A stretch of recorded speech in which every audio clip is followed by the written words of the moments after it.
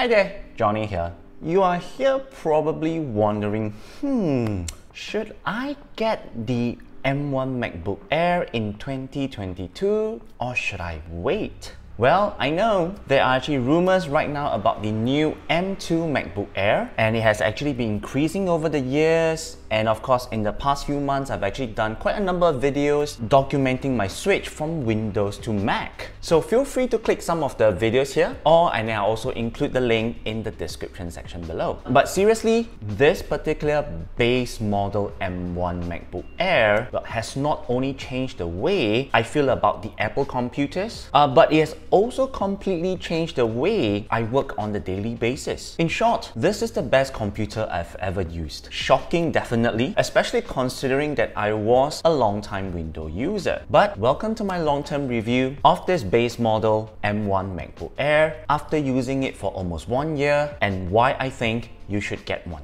Now, you've probably seen a million review videos on this machine, so this is not a benchmark video, but I'm going to bring you through how I use this machine on any typical day. Right off the bat, I have probably done like hundreds of video calls with this thing. The webcam, even though it's only 720p, but overall it offers better colors, better skin tones, and an overall brighter picture if compared with my Lenovo Legion 5 gaming laptop. But what's really impressive is the microphone quality. I use it not only for my Zoom sessions, but also to record voice memos, WhatsApp audios, WhatsApp calls, FaceTimes, making phone calls, etc, etc. Despite this being only 13-inch, the built-in speakers are just mind-blowing, with large and powerful output, which really puts a lot of premium Windows laptop to shame.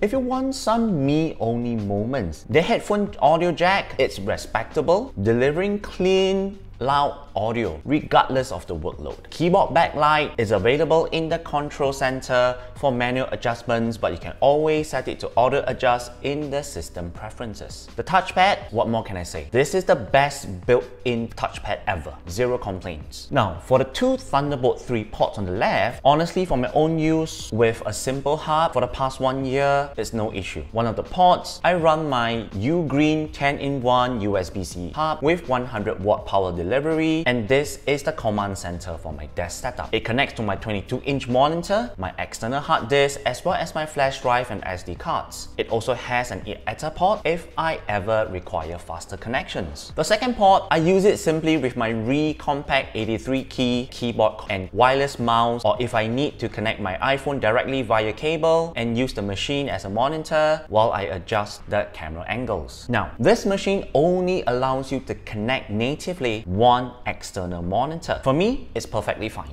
I'm not running like multiple monitors, set up with my M1 Air. Having said that, if I ever want to add a second monitor in the future, I can do so with an easy upgrade and get a dual HDMI USB-C hub from Hyperdrive. So in the morning, I'll have my coffee and breakfast at the coffee table in the living room. I will walk into my computer room, bring out the device and set it on the table. The instant on feature is just fantastic, as that means there is absolutely no waiting around. The fingerprint unlock or touch ID, which is also the power button, allows me to unlock my machine instantly. I can also use it to approve my purchases and automatically fill in my password. If I want to lay back, I could always sit back in the sofa, put it directly on my lap, since it is fanless. When I'm ready for some serious work, I will head back to my computer room and the Ugreen hub is reconnected to this thing. Primarily, I use iMovie for video editing, Preview for light photo editing, and thumbnail creations. Coming from being a long-time Windows user, here's something which I truly appreciate about this machine, and that's performance in a fanless chassis, and how it continues to deliver consistent performance even while on battery. This means that you don't get any drop in performance when you plug out the power cable, which is not something I can say for any Windows laptop. Now, I'm also confident to say that everything you've heard about the battery is true. I usually start off my mornings with a fully charged M1 Air, screen brightness at 50%, Wi-Fi on, Bluetooth on, and I'll have like multiple apps running, WhatsApp, Telegram, Safari, Apple Music playing in the background, and editing a 1080p video in iMovie. And it can last me at least 8 hours straight before I need to scramble for power at 10%. On days when I'm doing simple productivity tasks like Word, Excel, emails, and preparing my script, researching contents, watching YouTube videos, and not doing any video editing, it only loses around 40% battery after an entire day. And what's even more impressive is that this machine only needs 30 watts of power, which also means all I need is a small and compact 30-watt charger in my backpack if I need to travel. So in general, battery life is so good that it's never a problem. I lose about 10% per 2 hours whenever I'm doing my productivity tasks. Which comes to the most important question. What can I say after using this machine for almost a year? Should you get it? Should you wait?